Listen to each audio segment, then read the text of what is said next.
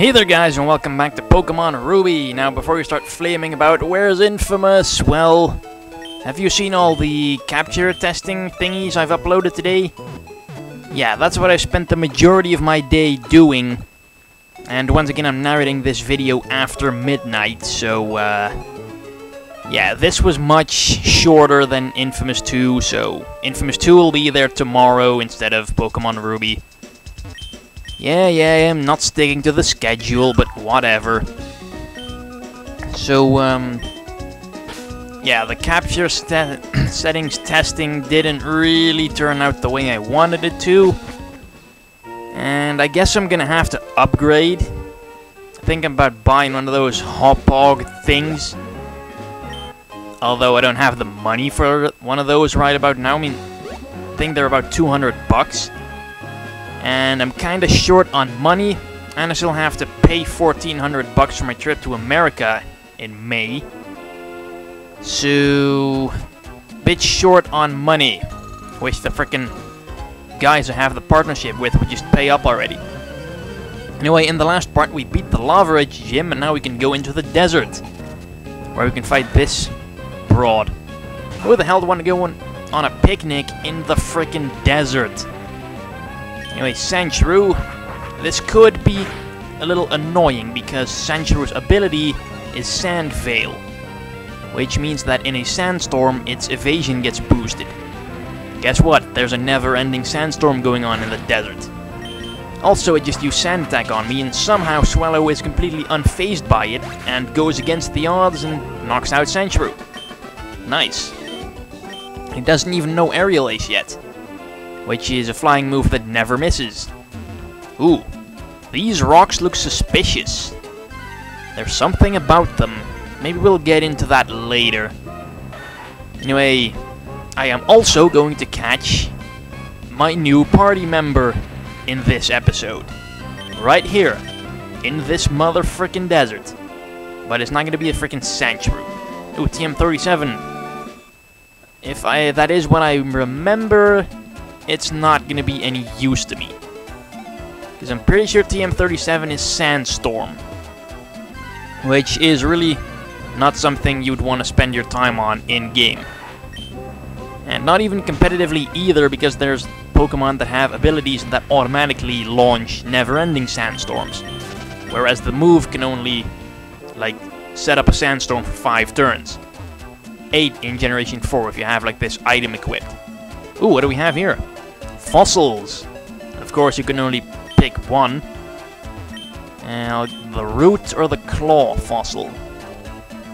Let's see, I'm probably not going to use the fossil Pokemon anyway, because neither one is particularly useful in my opinion. But we'll go with the root fossil because I like it more.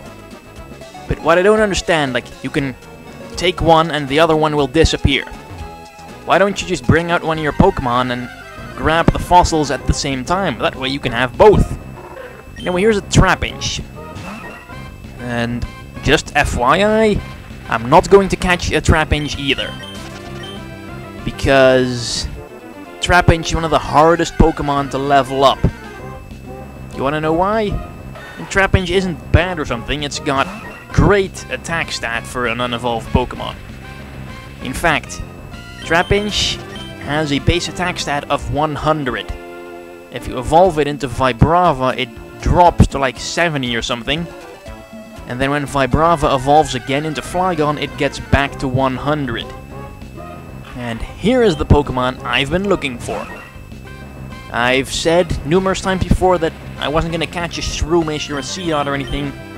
No, my grass type was going to be something else. It's going to be a Cacnea. Because I like Cacnea, so it was pretty prominent in the cartoon. And it was awesome in there. And I just like its facial expression. It's like kinda Jason Voorhees-esque with the holes for mouth. Kinda reminds me of a football mask. Like a goalie mask or whatever. Anyway, throw the Great Ball because I don't want to fail, and I have a Cacnea. And it's really heavy for such a small Pokemon. It's only a foot tall, and yet it weighs 113 pounds. I really wonder what's up with that. Like, where does all that weight come from? I mean, is it like really heavy on the inside? Anyway, moveset is god-awful. Kind of. But hey, at least Cacnea has Leech Seed, which is pretty decent. Still have a rare candy, here you go. Because I do need to train it a little to catch up with the rest of the team, but that's what the exp share comes in handy for. And I can also teach it maybe some TMs. Nothing else can learn Bullet Seed anyway, so let's just put it on Cacnea. Because it's pretty much always going to be better than Absorb. Because Bullet Seed causes 10 damage per hit, and if it hits, it causes at least 2 hits. So it's always as strong as Absorb, with additional chances of getting even stronger. And Cacnea cannot learn Dig. Probably can't learn Shockwave either. Don't think cactuses can generate electricity all of a sudden. But hey, it's Pokemon, weirder things happen. Strangely enough, Hariyama can learn how to dig. Yeah, a big, fat, 7-foot-tall sumo wrestler can learn how to burrow underground in a few seconds. That's kind of weird. Anyway, I think all these broads in here have like Sandshrews and stuff, so let's just put Cacnea up front and see how it goes. And I can kind of make use of the Sandstorm because Cacnea has Sand Veil as ability as well.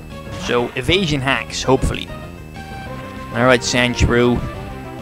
Bring it. Also, Sand Veil gives Cacnea an immunity to Sandstorm damage. Sandstorm causes damage to every Pokemon that's not a Rock, Ground, or Steel type, or has the ability Sand Veil in Generation 3, or Sand Force and Sand Rush in Generation 5. And Cacnea is a Grass type with Sand Veil, so it does not take Sandstorm damage. Which is kinda nice. I can't hit it while it's digging, so I'm just gonna go and use Growth, and Sand Veil hacks kicks in already. At least I can use Growth to raise my special attack and cause more damage. Also Leech Seed for some passive damage when he's digging. Here, eat my Bullet Seed. That move sounds kind of wrong when you say it like that. Oh well. Takes him out in 2 hits, that's quite impressive actually, because considering Cacnea doesn't have any training under its belt. And a Baltoy. As long as it's not going to blow up on me, I'm pretty sure Cacnea can take it. Alright, Rock Tomb. Well, Cacnea's defenses are kind of awful, so actually takes that quite well. Baltoy's offenses aren't that great, so kind of levels out. But that is kind of depressing. Come on, more hits. 5 hits should do him in. Crap, it's only 3. I never get lucky with Bullet Seed. Come on.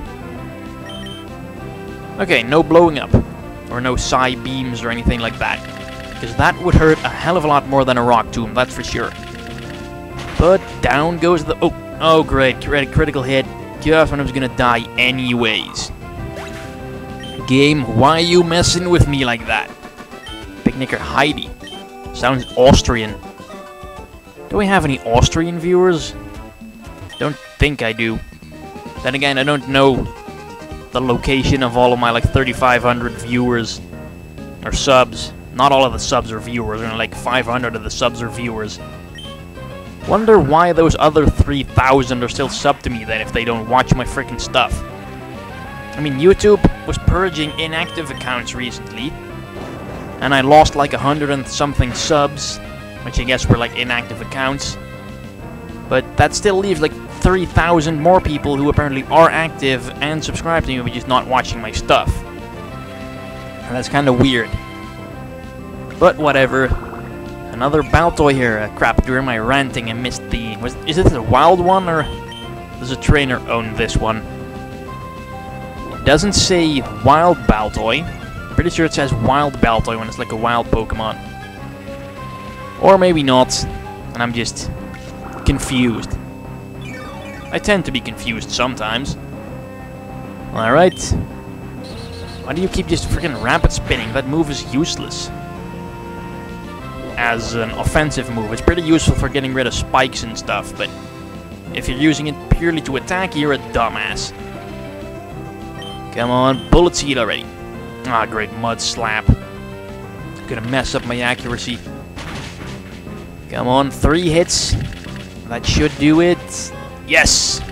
Nice, finally things start working in my favor.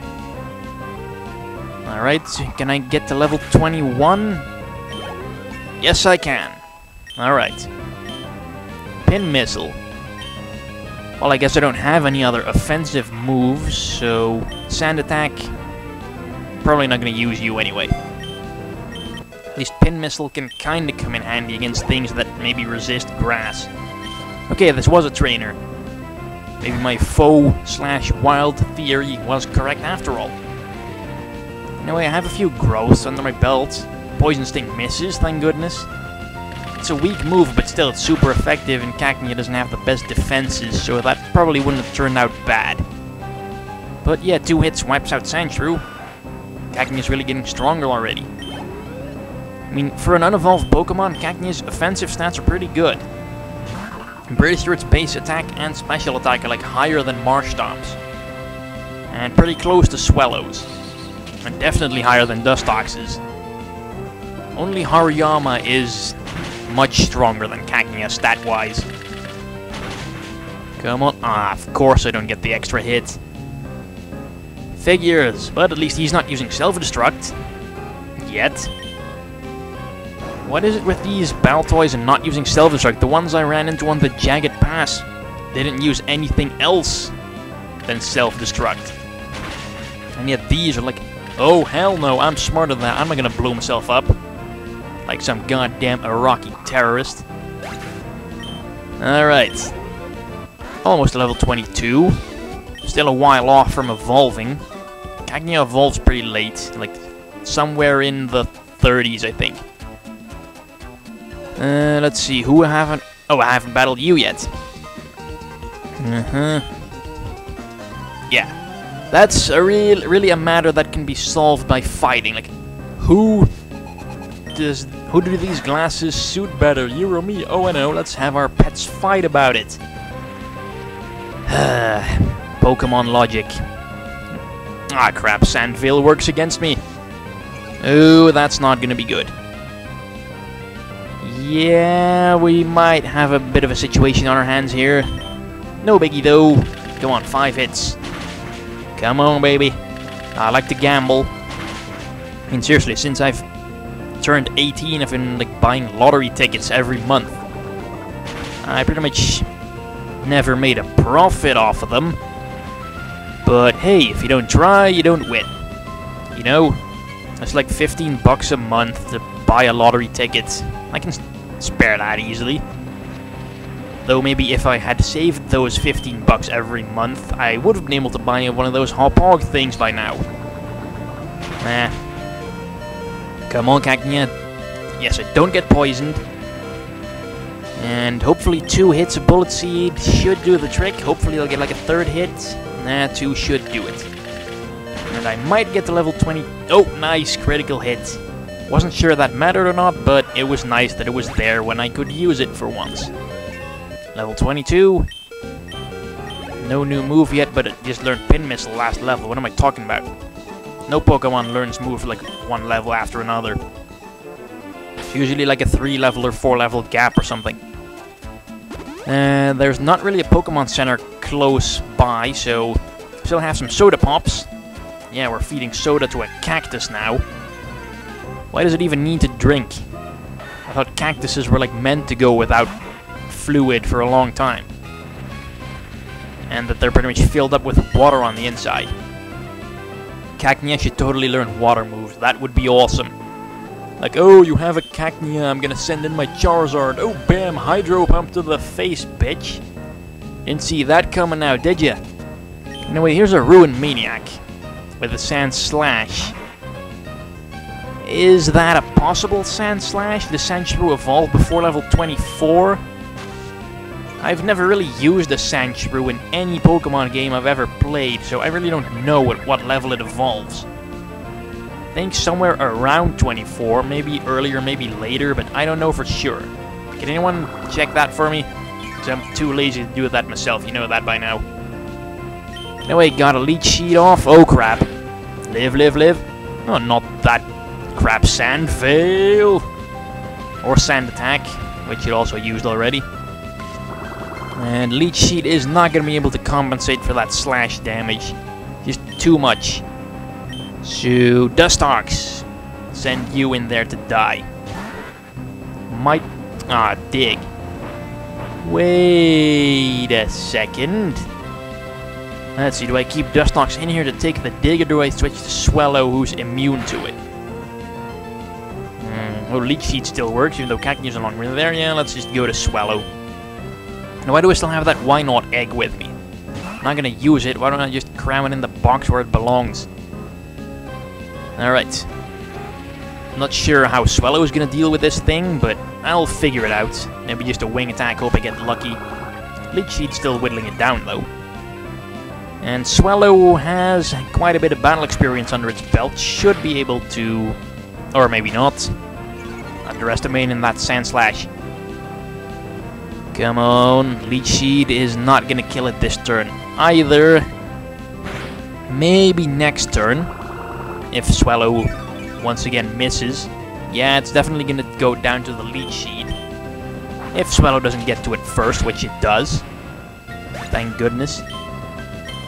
And Cactus still gets a lot of experience, thanks to the XP share. Yeah, you have you have kind of searched for strong Pokemon. I mean, your Sand Slash is much better than all these Sand Shrews or these Scrubs here are carrying around. And I'm pretty sure that's all of the trainers in the desert over here. So... yeah, in the next part of Pokemon Ruby, we'll be making our way back to Petalburg City. And I don't have a Pokemon that has Rock Smash or Ditch Zigzagoon. God damn it.